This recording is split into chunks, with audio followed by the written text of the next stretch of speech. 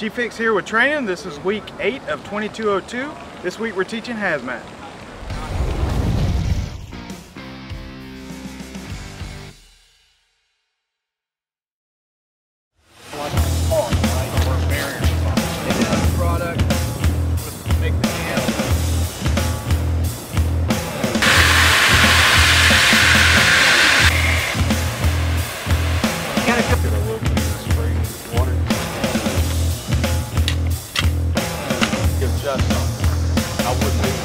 That's why this tool's there for it, so you can readjust sometimes, or you can, like I said before, to pull it in, or you can position it around, okay?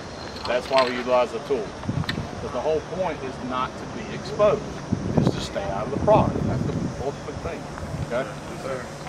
Or the ultimate goal, I should say. So this is,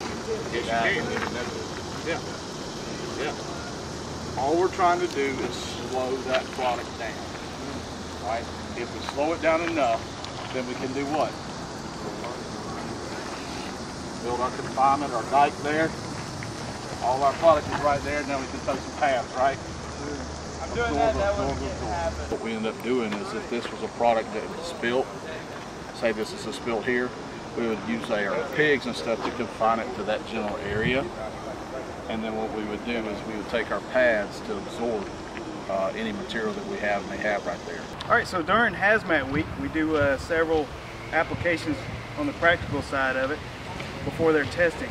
This actual station is over and underflow damming for chemicals. So if we have a product that's leaking out, depending on its specific gravity, we may have to do an over or an underflow dam to keep it from going any further. Product lighter than water.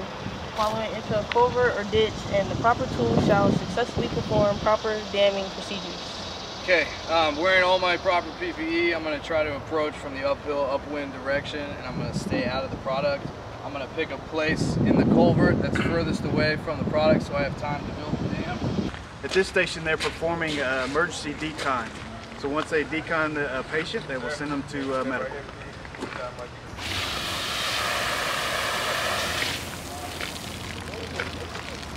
So at this station, they're doing vapor suppression and vapor dispersion depending on if there's a leaking container or a product on the ground.